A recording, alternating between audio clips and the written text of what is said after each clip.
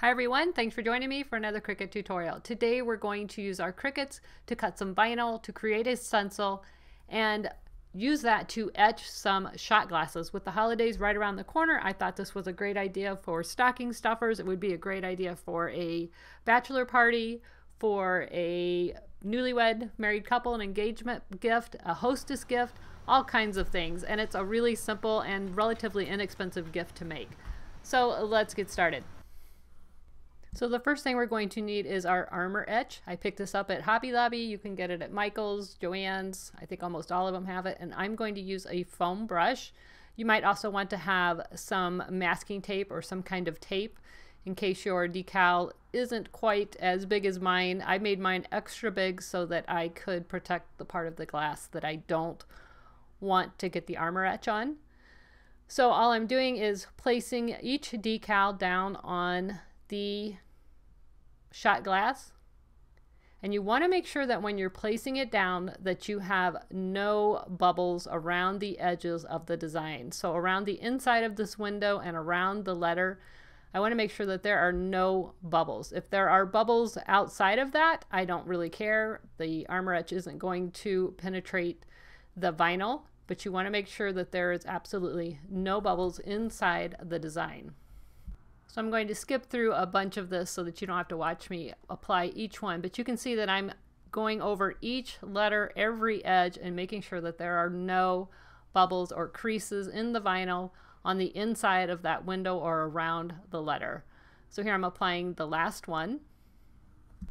Now that I have all three vinyl decals applied to the shot glasses, and again, I made the borders around them extra large, and this saves me from taping it off. And I should mention that I am using the Cricut Premium Permanent Vinyl. I don't recommend using the removable because it makes it easier for the armor etch to get up under the edge of the vinyl. So I am using the permanent, and for no longer than it's going to be on, I'm not worried about being able to get it to release. Now I'm just setting the shot glasses on top of my transfer tape just to help keep them from rolling around while I apply the armor etch. And I think I'm going to grab a piece of masking tape and tape those down to secure them even further. And this is just something I'm doing. You don't have to do that, but I just wanted to make sure that they didn't roll once I get the armor etch on. The armor etch is a chemical. It is going to chemically eat away at the glass. That's how it performs the etching. So you want to be sure and wear some protective gloves. I'm just using some gloves that I picked up at Walgreens and I keep in my craft room for just such an occasion. You want to make sure you shake the armor etch before you open it. I've had this bottle for years. It will last you forever. You can use a coupon on it. Once you open it, it is kind of a pasty consistency, and I believe this used to actually be more white. It's kind of turned to a clay color, but it doesn't matter. It still works fine. So you're just going to dab that on. I'm using a foam brush. You can use a paint brush, but you want to dab that on, and I'm pretty generous with it. Some people put it on a little bit lighter, but I'm pretty generous. I make sure that there's no glass showing through. But I also want to make sure that I don't have so much on there that it's going to drip down the side of the glass and onto the part that's not covered. So you just want a generous amount, make sure that it's covered. I'm dabbing it on and making sure that the entire design is covered.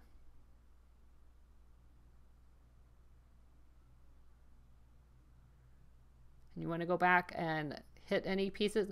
While this is setting, you're going to let this set on here for about 15 minutes.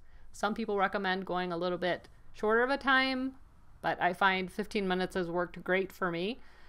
And while it's setting, I do go back if I see a spot that looks like maybe it doesn't have enough on it. I keep dabbing at it. I keep putting stuff on it.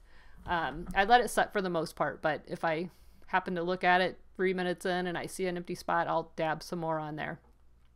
So don't be afraid, it's not going to hurt anything.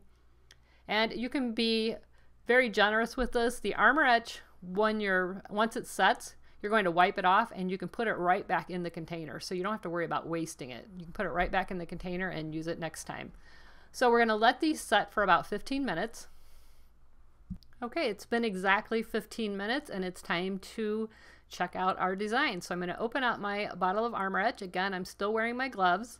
And I'm just going to use that foam brush and take off this excess and put it right back in the bottle. This is why the armor etch will last you a very long time, because there's very little that doesn't get put back in there. So just scoop it off. You can use a piece of cardboard if you want. I'm just using the same brush. I don't keep my foam brushes, I just pitch them. But you can easily rinse it out, reuse it. Once you have that totally, the excess wiped off, you're going to take it over to your sink and rinse it. Make sure you put that lid back on the armor etch. So you can see I've just taken this to the kitchen sink. I'm leaving my gloves on, I'm leaving the vinyl on, and I'm just rubbing it with water and rinsing the armor etch off. And you're going to do that to each one. Once you have them all rinsed off, you can go ahead and remove your gloves, make sure that they're nice and dry, and go ahead and remove the vinyl.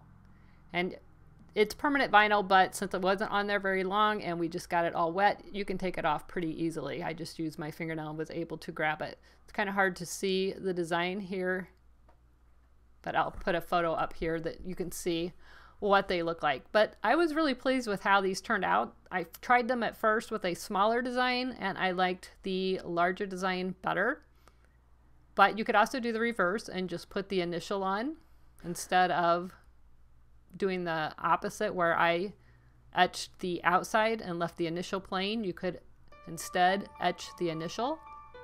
That would be a really neat look. But I thought these would be a fun bachelor gift or bachelor party gift, or for a newlywed couple gift. So I hope this gave you a little bit of inspiration of some ideas for the upcoming holidays or gift giving occasions.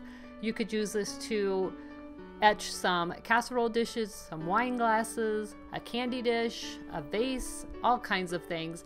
And it really is a pretty inexpensive project. So if you like this video, please like, subscribe, and share. I would love it if you would visit my blog at lorinunnemaker.com. And until next time, I'll see you guys soon, and never stop making.